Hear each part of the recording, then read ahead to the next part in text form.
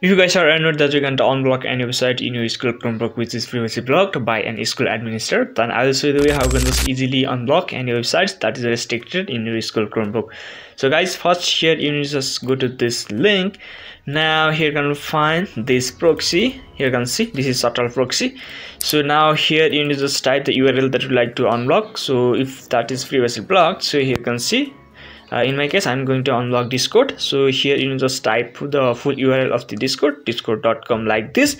Now here you just tap on this search or just hit enter or return.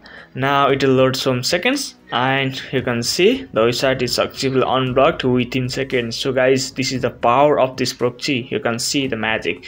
So the proxy links are provided in the description of this video. You guys can check it out there. Here you can see the list of these proxies.